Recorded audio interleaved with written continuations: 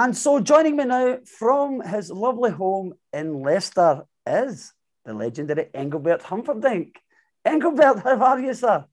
I'm good. Thank you, Ross. Thank you very much. Welcome home. Thank you. It's nice to be home. It really is.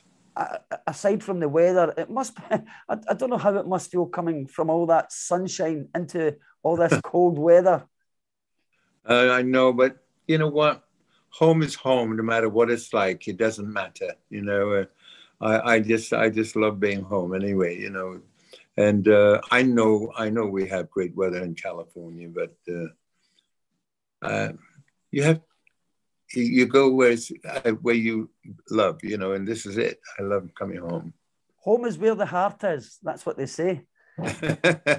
Can I just take this opportunity to say a big, massive thank you for you've totally made my mother's day. In fact, you made a whole year when you invited her backstage and when you came to Scotland. She still talks about it. So I can't thank you enough for that. And she's really looking forward to coming to see you again in Glasgow, because you're coming back to Glasgow later this month on the 24th of April. And then you're going to the London Palladium. Now, yes, just the last time we spoke, you had been awarded the MBE, but you only just received it this week. So tell us about that, and do you have it with you? Yes, I do. I'll show you. Came in a lovely box, Oh, wow. And there it is. Oh, man. How did it feel to actually have it in your hands? Fantastic. And Her Royal Highness Princess Anne was so wonderful. I mean, she made me feel so comfortable. I mean, it's such an honour to receive, and it's so well deserved as well, Engelbert. You really do deserve it. So congratulations to you, and it's nice to see you actually holding it there in your hand. It's something to take back home with you. You're going to need another suitcase to get that back, though. It's pretty big, isn't it? Well, it's been very exciting few days for me, since I've been home, and now we're getting out to the rest of the world. But through you, we're talking to somebody else, and a lot of people will see it, thank God, And my life has been pretty exciting because, one of my songs, "Man Without Love," has been it's been in the Marvel program, it's called Moon Knight, and and it's played right at the beginning of the series, and it's only just started, and it's jumped into the Shazam chart at #1. It's gone to #1. Oh wow! I knew it was #2, and I didn't realize it had gone to #1. Congratulations! Yeah. Oh man, it's all happening this year, isn't it? It's so wonderful, yeah. And it's like a tribute to my friend who wrote the lyrics, Barry Mason, who wrote many, many big hits for me, like The Last Waltz, Les Bicyclettes Belsize, and Love Is All, and all those wonderful songs, Les Reed and Barry Mason were the pair that wrote those great songs in my early career.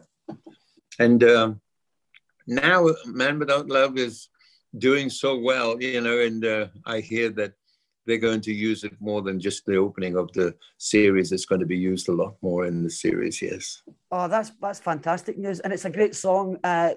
You mentioned the last time about how you walked in on someone who was singing karaoke, one of your songs. Well, my friend always sings Man Without Love. So John Harty, Engelbert, is #1 again with Man Without Love. Just for you. So, well done. And do you know something else I was reading in the news recently in Leicester? They're putting up a statue of, I don't think they've chosen who it's going to be yet, but... Well, there's a few names that are mentioned, and I'm just grateful that they thought about my name and added it to the list, and whomever's chosen is going to be the fortunate one, but somebody will choose the right person and choose the person, and if I get there, I get there. It's Leicester's my love. I do everything for Leicester, all my charity. I bring all the charitable money that I collect on the road abroad. I bring it back here to Leicester. who else is famous from Leicester?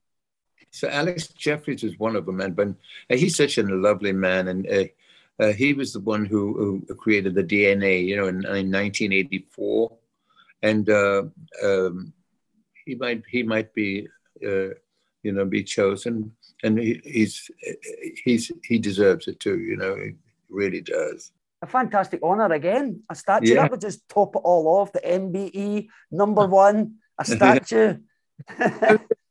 Just as long as they mention my name, I'm just happy about that, that they've even considered me, thank you. They just need to remember and say MBE at the end. Now, Engelbert Humperdinck is a mouthful as it is. Now it's even longer now. Engelbert Humperdinck MBE. But that's got a nice ring to it. I'm just grateful that I've got something behind my name, because, there's two Engelbert Humperdinks, it's the original where I took the name from, but he never had any gold and platinum albums. and now we can distinguish between the two of you now. We know which is which now. Well, I'll give you a quick glimpse of the albums I keep in Europe. Okay, can I turn this screen around and show you them? Sure. Okay, please do. Yeah. I'm just gonna show you the room. Okay, see, can you see them? Oh wow! And those are pictures of all the major stars that I've been involved with over the years, and that's just the European albums. Really, that's incredible. Yeah, that's just the European albums, and I've lost you now. There you are. Yeah. Those are just the European albums, the world and American albums, and a lot of the ones that I got from around the world, like Australia and Japan and everything, are in my home in LA. And the room is as big as this one, maybe a little bit bigger, and it's just covered in albums, and I'm so thrilled that. I'm so proud of it whenever I walk down there and see them. A lovely treasure trove to have, and it's all those memories are great to have. I'm a big archivist myself. I'm a big fan of Laurel and Hardy, and I like to keep special. I've got a big collection of memorabilia that I like to keep and build up over the years. But to have all that stuff, and it's you, it's you and everything you've done. It's so special. And I mentioned Laurel and Hardy there, and somebody I wanted to ask you about was friendly with Stan Laurel, and he was friendly. He was one of your friends, Jerry Lewis. Oh yeah. Well, and Jerry used to call you Jerry, didn't he? Yeah, he always used to call me Jerry, because I used to do an impression of him in my early years, and when I never had any hit records, and in order to get work, I had to do impressions. I had to, because it sort of was no hit records, so impressions had to come into view, and I did a good one of him. Don't have to do it. It was such. Jerry was a genius, in my opinion, a comedy genius. Oh, yes, he was, and I think he was very underrated. A lot to do with his temperament, I think. A lot of people didn't understand Jerry, but you have to be tough to get to the top, basically. But you knew the man. What was it like off stage? Oh, he was a nice guy. He was a very confident man, He was a very confident. But he liked me. He liked me a lot. It depends who he spoke to. It depends. Being a genius, these people are. There's a halfway mark, between genius and craziness, and he was that guy. He was a genius, but he could be crazy if he wanted to, and make people laugh in that respect. His partner, Dean Martin.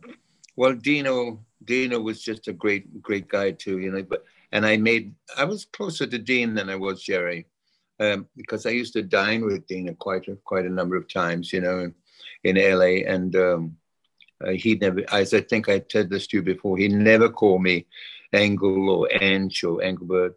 He always called me Humpy Bumpy Lumpy Dumpy, and his nicknames for me, you know, and I adored him.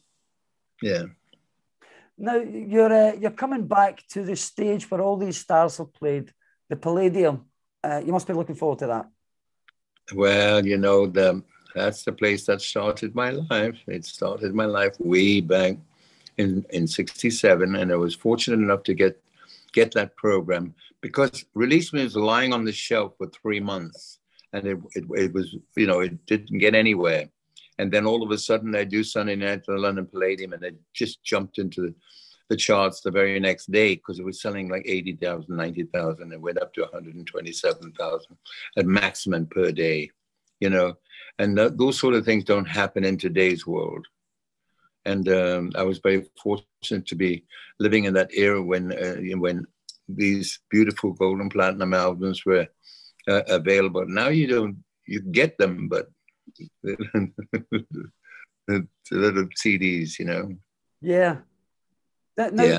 we have lots of people watching right now from around the world, all over the world. Is there anywhere, I know you've played in every corner of the globe, but is there anywhere you haven't played you would like to play?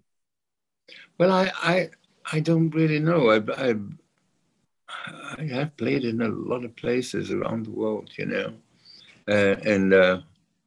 No, I don't. I think Italy, I've never played in Italy. Excuse me. I never played. I'd like to play in Italy because, for the simple reason that a lot of my songs that were hits are all Italian melodies. They're all Italian melodies, you know, and including Man Without Love. Man Without Love is an Italian melody. And then there's The Way It Used to Be, Italian, you know, melodies. And it was just amazing. Which one is the other one? There's so many that I really can't think of them right now. But there's so many Italian songs that were converted into English lyrics and were hits for me, you know. And so I'm grateful to the Italian people for giving me those beautiful melodies that have created my career and made me who I am today.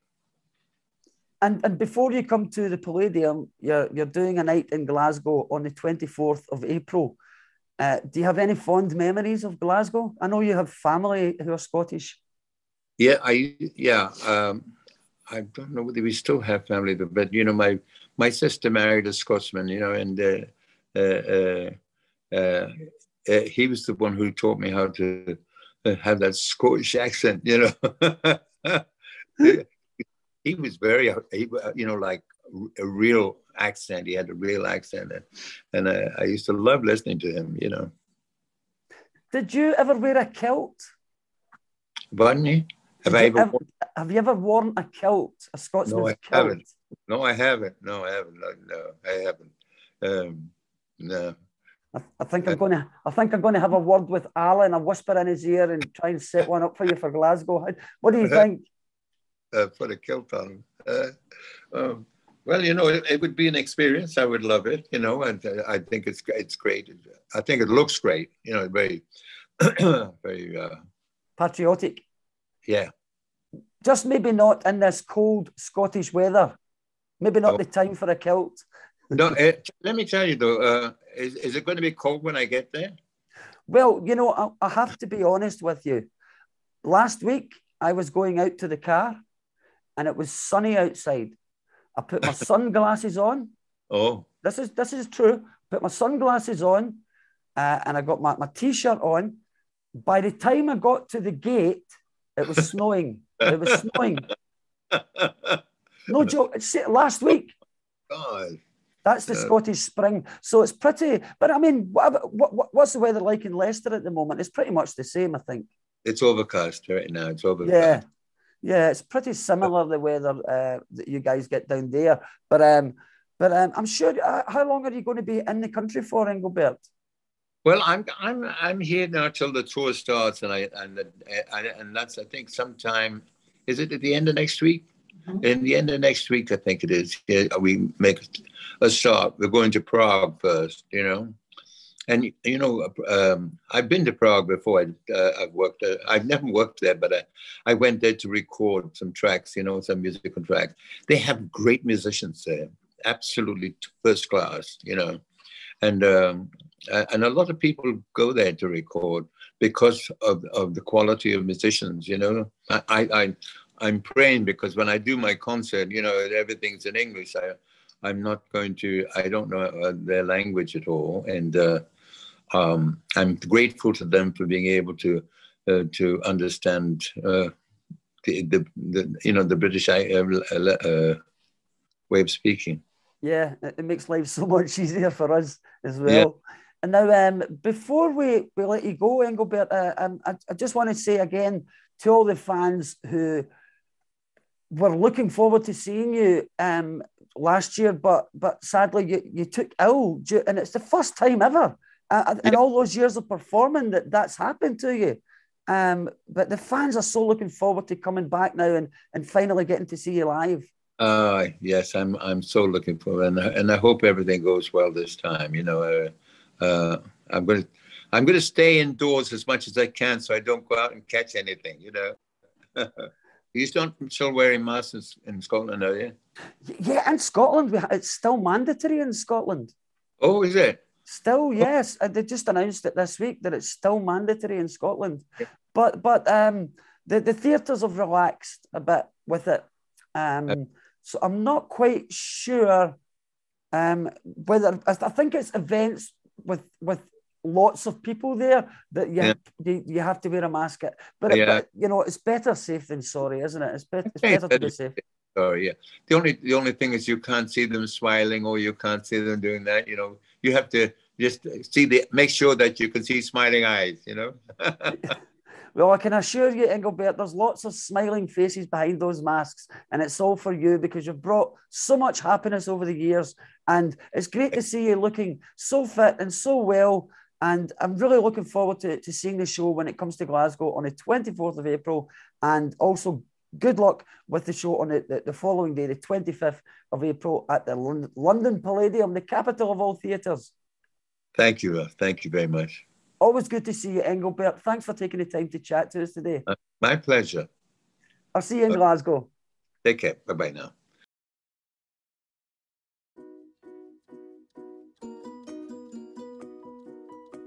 Indigo Unified Communications are a Glasgow-based communications business. We specialise in business IT contracts, hosted telephony and business mobile contracts. The strength of our business is the ongoing support offered to every customer. Telecoms now are the most important part of any business, and proactive support is key to ensuring that these services work properly and avoid downtime for users. Indigo work with customers all over Scotland, and we are involved in many sporting and charity events. Watch out for the Indigo branding in the Scottish Premiership. Indigo Unified Communications, making IT easy.